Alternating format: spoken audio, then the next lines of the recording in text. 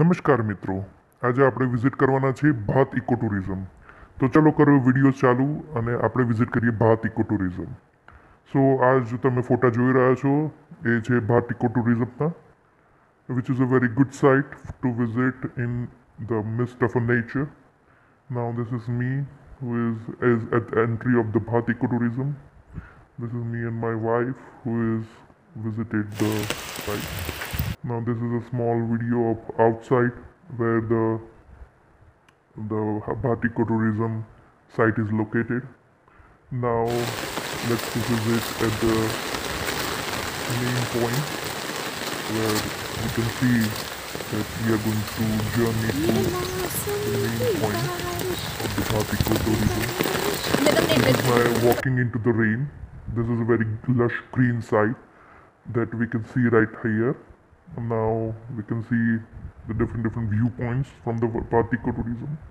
We visited in the monsoon season, so the whole atmosphere was very you must visit in the monsoon. That's the point.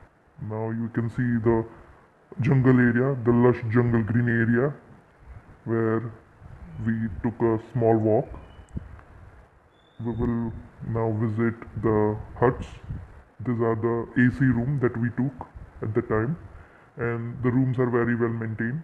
You should not expect anything hi-fi because this is a government site, but the whole site was very clean and room was well maintained. It was AC room. This is a museum, you can see. It was closed, nothing to see there much, but the forestry is very much well developed.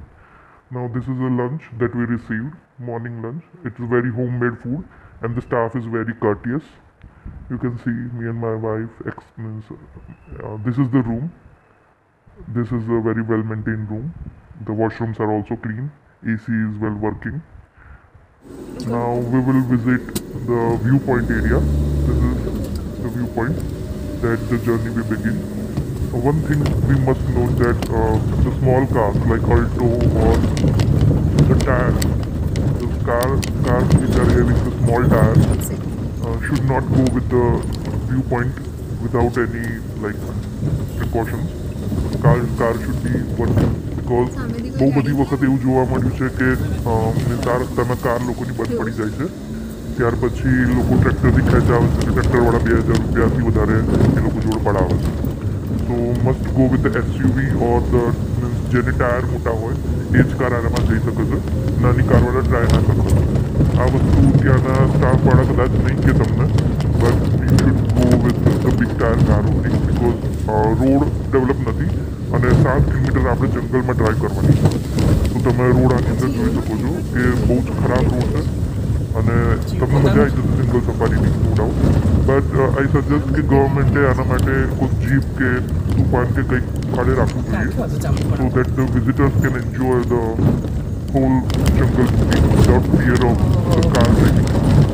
So this is one thing. But whole journey was very much exciting. Jungle in the 7 kilometer to driving, that is a very big thing. You can see here the road and the car is going on here. Some turns are there, means even in the remote jungle people are staying, so that's a big point. Have visited in the monsoon, but વરસાદ પડતો હોય ત્યારે જવામાં બહુ મોટું risk છે. રસ્તામાં ગમે ત્યારે પડતા જંગલની અંદર પણ તમારી કાર બંધ પડી શકે છે.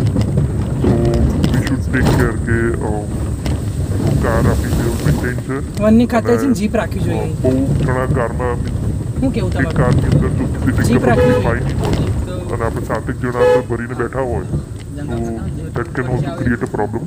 So this is the hall video off the hall route. આની અંદર તમે જોઈ શકો છો કે બહુ બધા ટર્ન્સ એન્ડ ટ્વિસ્ટ આવે છે. રોડ તો પ્રોપર ડેવલપ નથી, ઇવન નાળા બી બહુ બધા છે. તો વરસાદની સિઝનમાં નાળા બી ભરાઈ શકે છે, તો આપણે જંગલમાં વચ્ચે ફસાઈ પણ શકીએ છીએ. પણ એટ ધ એન્ડ જે વ્યૂ પોઈન્ટ આપણને જોવા મળે છે દેટ ઇઝ માર્વલસ એકચ્યુઅલી. તો એ વ્યૂ પોઈન્ટ તો મિસ કરવા જેવું. તમે જો સાંજે જશો મીન્સ એમનું ગાઈડ આપણી સાથે આવે છે, સાંજે આપણે વિઝિટ કરી શકીએ છીએ એ એરિયાને, પણ it is actually very good. અમે એકચ્યુઅલી થોડા મોડા પહોંચ્યા, સો that's why we miss small tracking where the Chitta cave is located. But must go there. this is a very good site. So if you are a nature lover, you are adrenaline junkie, then you must go in this area. You will be chilled and excited. જંગલી જનાવરોનો વખત ભેટો પણ થઈ જાય છે. For example this is a leopard century, right? સો દીપડા અભયારણ્ય છે જાંબુઘોડા. દેટ મીન્સ કે આની અંદર અમુક વખત દીપડાનું એન્કાઉન્ટર પણ થઈ શકે છે. Steel we are in the car, safe here. Generally bike riders બી બહુ આવતા હોય છે. ઇવન ધ ગાઈડ ટોલ્ડ અસ કે અમુક લોકો રેસિંગ માટે અહીંયા આવે છે. For example Harley Davidson or bullet લઈને લોકો અહીં રેસિંગ કરવા આવે છે. ઇવન લાસ્ટ વીક જ થાર અને મહિન્દ્રાની ગાડી છે, એમની સાથે લોકો વિઝિટ કરવામાં આવ્યા હતા. સો એ લોકો રેસિંગ પણ અહીં કરે છે અને વ્યૂ પોઈન્ટ સુધી છેક ગાડી જઈ શકે છે. That is one more thing. But final જે વ્યૂ પોઈન્ટનો એરિયા છે that is actually very good. તમને એકચ્યુઅલી શિમલા મનાલીને અથવા તો મીન્સ માથેરાન ઓર લોનાવાલાને પણ ટક્કર મારે, રાઈટ? મોન્સૂન સિઝનમાં એવો વ્યૂ પોઈન્ટ છે. તો તમે આ જગ્યા જરૂરથી વિઝિટ કરજો. વડોદરાની આજુબાજુ ફરવાના પ્લેસીસ છે પણ આના જેવું નથી મળતું. આપણે પાવાગઢ તો જનરલી આપણે બધા વિઝિટ કરતા જોઈએ છીએ, પણ થોડું કમર્શિયલાઇઝ થઈ ગયું છે એરિયા. પણ જો તમે નેચર લવર હોય, શાંતિના પ્રેમી હો અને તમારે નેચરમાં પ્યોર નેચરમાં ફરવું હોય તો જાંબુઘોડા ઇઝ મસ્ત સાઇટ. આ મેઇન રોડ પર જ છે. આ જે ડેમ સાઇડ છે, ભાટ ઇકો ટુરિઝમની જે સાઇટ છે એ મેઇન રોડથી 1 કિલોમીટર અંદર છે. ધનપુરીની જે સાઇટ છે that is in the general પણ આ જે સાઇટ છે દેટ ઇઝ પૂર ક્રોસિંગ. તો જ્યારે બી તમે વિઝિટ કરો મેક શ્યોર કે તમે પ્રોપર ગાઈડન્સ હશો તો ગૂગલ મેપનો સહારો અવેલેબલ છે. One thing to B noted કે અહીં આ ભાટ ટુરિઝમની સાઇટ તમારું કોઈ બી નેટવર્ક નહીં આવે. જીઓનું થોડું પકડાશે, રિલાયન્સ જીઓ, પણ તમારું જે મેઇન નેટવર્ક છે એરટેલ છે, વોડાફોન છે, તો એ નેટવર્ક નહીં આવે, બીએસએનએલ પણ નહીં આવે. તો મેક શ્યોર કે જો તમને મીન્સ કોઈ અર્જન્સી હોય, કોઈને કોન્ટેક્ટ કરવાનો છે તો જીઓનું સિમ જોડે રાખજો. દેટ્સ વ્યૂ પોઈન્ટ પર તમને નેટવર્ક આવશે. દેટ ઇઝ એકચ્યુઅલી બહુ ડિસ્ક્રપન્સી છે કે વ્યૂ પોઈન્ટ ઉપર તમારું નેટવર્ક આવે છે, ઊંચાઈ પર છે તો પણ રિમોટ 7 કિલોમીટરનું જંગલ છે. પણ જે ભાત ઇકો ટુરિઝમની સાઇટ છે, કેમ્પ સાઇટ, ત્યાં તમારું નેટવર્ક નથી આવતું. આની અંદર તમે જોઈ શકો છો, રાઈટ, કે રોડ કેટલો બધો ઉબડ ખાબડ છે અને અઘરો છે. ડ્રાઇવિંગ કરવું બી ત્યાં એક ચેલેન્જિંગ છે. સો if you have an expert driver, someone of you, if you are going in the group, if you have some expert driver, then go. Otherwise, if some cars are coming from like opposite direction, then it will be difficult to give speed because it's a lush green forest. And બહુ મજા આવશે અહીં જવાની તમને. સો must go experience છે આ. તમે જોઈ શકો છો, રાઈટ, કે રોડ એ વખતે થોડો હતો, પણ મોન્સૂન સિઝનમાં જ્યારે વરસાદ પડતો હોય ત્યારે તમે જ્યારે ડ્રાઈવ કરતો તો અમુક વખત કાદવ કિચડમાં કાર ફસાઈ જવાની સમસ્યા બી આવે છે. ઇવન ટાયર પંચર પડવાની બી ઘટનાઓ બહુ બની રહી છે. તો મેક શ્યોર કે તમારી ગાડી વેલ મેન્ટેન છે અને એસયુવી લઈને જાઓ છો તમે. ઓર એસયુવી નહીં તો કોઈ તમે નોર્મલ કોઈ બી જે મોટા ટાયરવાળી ગાડી છે એનું બેઝ ઉદાહરણ શું છે તો તમે લઈ જજો આ ગાડીને. If you are going with Alto તો ડેમેજ થવાની 100% શક્યતા છે. જુઓ તમે જંગલ તો જુઓ કેટલું ખતરનાક છે.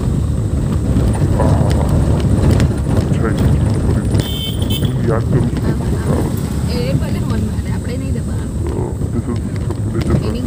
there is actually one turn should not be missed. જો તમે ગાઈડ વગર જશો તો કોઈ ટર્ન આવે છે, એ ટર્ન જો મિસ કરી ગયા તો જંગલમાં ભૂલા પડવાની બહુ મોટી શક્યતા છે. બહુ ખતરનાક 90 ડિગ્રી નહીં 180 ડિગ્રીનો ટર્ન જંગલમાં one turn should not be missed.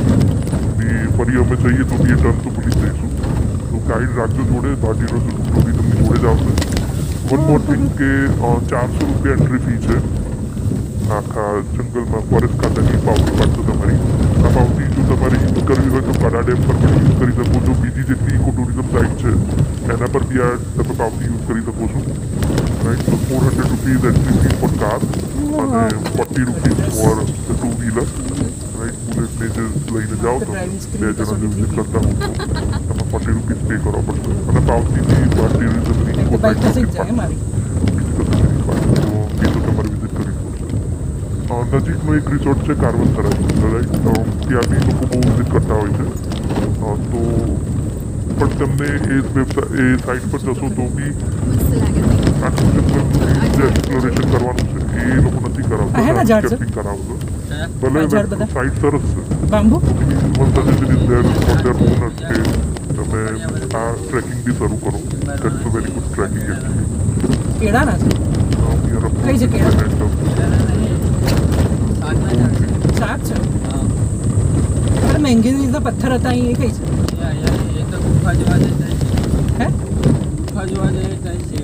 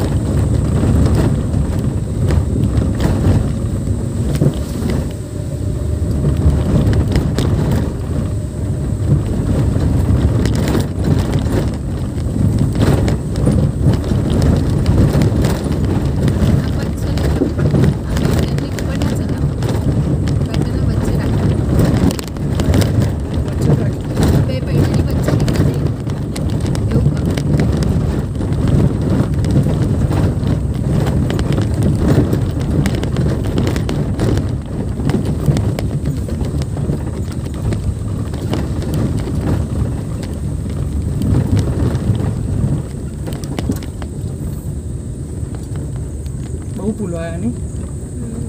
સારું છે, થોડો નાનો રસ્તો પડે.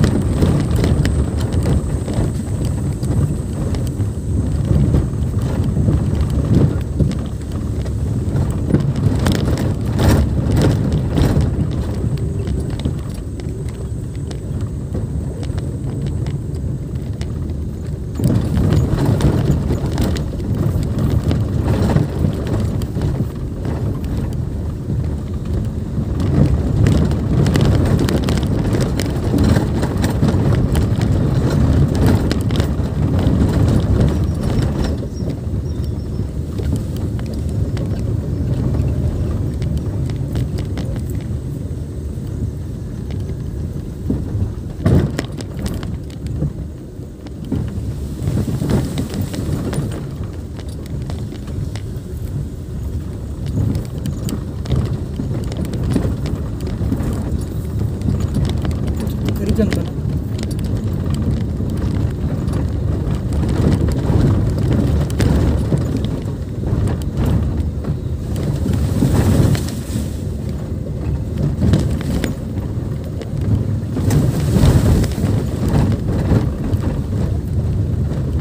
બહુ બધું અંદર છે નહીં? આવી ગયું હવે? કેટલું દૂર છે હજી? હજી તો એક મેન ધારા છે મોટા મોટા, પછી મેટલ વાળો રસ્તો આવશે. હજી તો ચઢાણ છે ને? હજી તો ચઢાણ આવશે.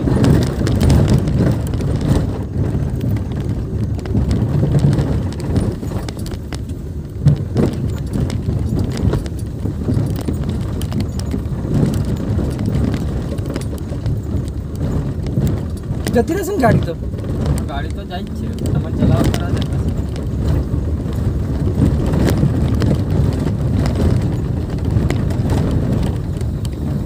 ચાલો બી આવી અલ્ટો જ નહીં ગયેલા. એવું?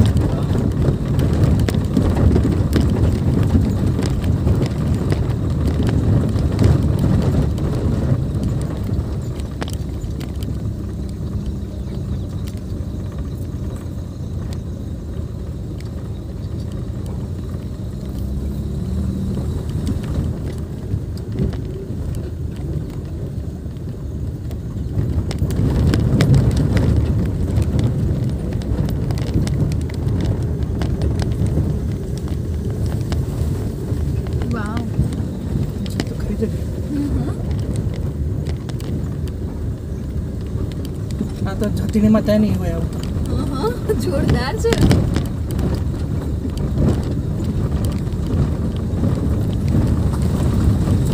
પંચમણી જંગલનો ટક્કર પાડો. સાચી વાત છે. ખોટું એટલે પેલા જંગલમાં ગયા ને.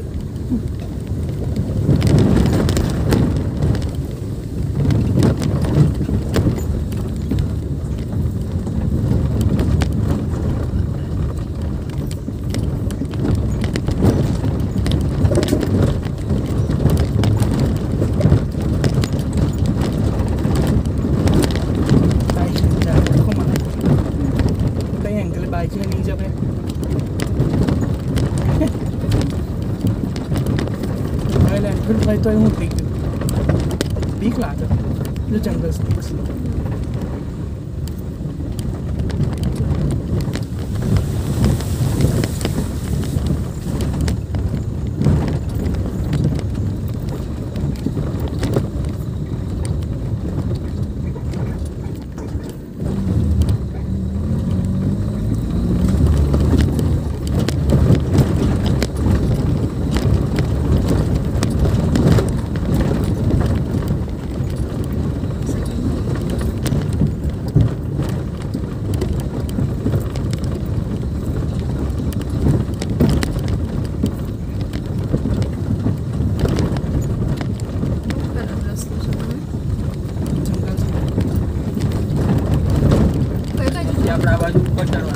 કઈથી આ બાજુ કઈથી આ ઉપર આ તો કેવું તો પહેલા હા તો પણ ગાડી અહીંયા વળી તો ટર્ન મારો જ પડે ને. રિવર્સ છે.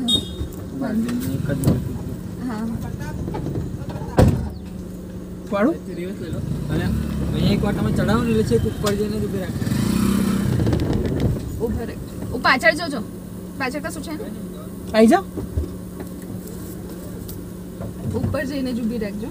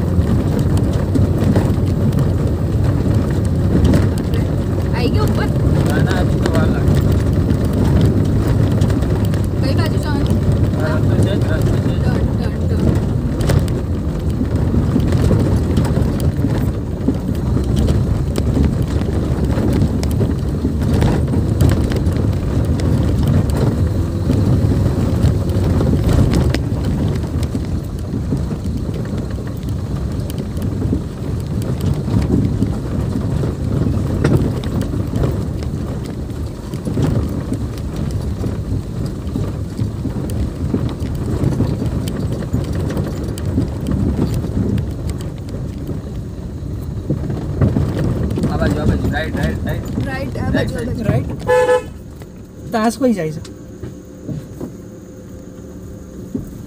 જોજો હા પાછળ. પ્રતાપભાઈ જોજો. બસ બસ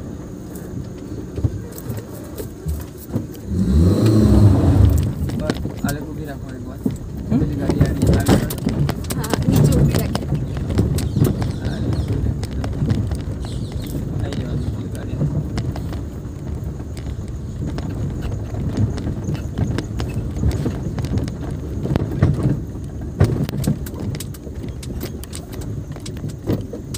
બસ અહીંયા ઉભી રાખો. પેલી ગાડી આવી જાય. જો વાદળ દેખાય છે. ડેન્જર છે કે ડેન્જર. તો આપણે પહોંચી ગયા છીએ ઇકો ટુરિઝમની જે સાઇટ છે which is called as a sunset view point. Sunset તો નહોતો પણ તમે જગ્યા જોઈ શકો છો રાઈટ. કેટલી સરસ જગ્યા છે. આ હા હા હા હા પ્યોર નેચર એકદમ કુદરતી. બહુ જ મજા આવશે અહીં તમે વિઝિટ કરશો તો. તમે જોઈ શકો છો લશ ગ્રીન તમે ફોરેસ્ટ જોઈ શકો છો ઉપરથી. જગ્યા ખાસી ઉપર છે. ઇકો પોઈન્ટ નથી આ પણ બહુ મજા આવશે ત્યાં જોવાની. ડિફરન્ટ ફોટાસ છે. ઇવન ત્યાં ટાવર બી બિલ્ડ કર્યું છે એ લોકોએ. તો ટાવર પરથી તો શું ફોટા આવે છે. મીન્સ તમે 360 ડિગ્રી રેકોર્ડિંગ બી કરી શકો છો. જુઓ આ ઉપરથી ફોટો લીધો છે એક. બહુ મસ્ત ફોટો આવ્યો છે. આ 360 ડિગ્રી ફોટો છે એનો ભાત ઇકો ટુરિઝમના ટાવર ઉપરથી લીધેલો છે. આ થોડોક ફાસ્ટ ફોરવર્ડ ફોટો છે વરસાદ વખતનો. Than visit this again. ફરીથી ક્યારે વિઝિટ કરીશું એનું શું એરિયા છે. So this is again the photo. Then we left the viewpoint. This is me, Now. my wife. This is the whole area. Now, let's see.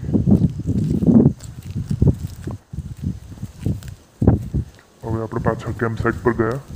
ત્યાં રાતનું એટલું સરસ ખાવાનું હતું. દાળ ભાત કે ખીચડી હતી, લસણની ચટણી હતી, પાપડ હતો. તો બહુ સરસ ખાવાનું હતું. સવારનો એ વખત સવારે રીમઝીમ બારિશ ચાલુ હતી અને એના પછી અમે સ્મોલ વોક પર નીકળ્યા. તો સવારનો તો એટમોસ્ફિયર એટલું મસ્ત હતું. પછી આ તમે સવારનું જોઈ શકો છો. સવારનો ટાઈમ વરસાદ ચાલુ જ હતો અમારે.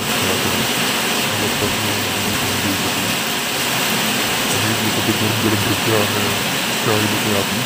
તો એટલી મજા પડી ગઈ અમને લોકોને. એટલા સરસ એ લોકોએ કોઈ બી વડોદરાની લારીઓ પર ના મળે એટલા સરસ એ લોકોએ ભજીયા બનાવીને આપેલા. તો ભજીયા તમને બતાવું. વરસાદ અમને પડતો હતો અને એક્ઝેક્ટ એની સામે જમવાનું આપ્યું અમને. ભજીયા અને ગરમ ગરમ ચા. બધું જ સરસ હતું. એ લોકોના જે બનાવનારા હતા બહુ જ સરસ હતા. જેટલું માગો એટલું તમને આપો, એમાં કંઈ ના નથી. પાછા અમે કેમ્પ સાઇટ પરથી ગયા તો અમે ઝંડ હનુમાન વિઝિટ કરવાના હતા. Thank you so much.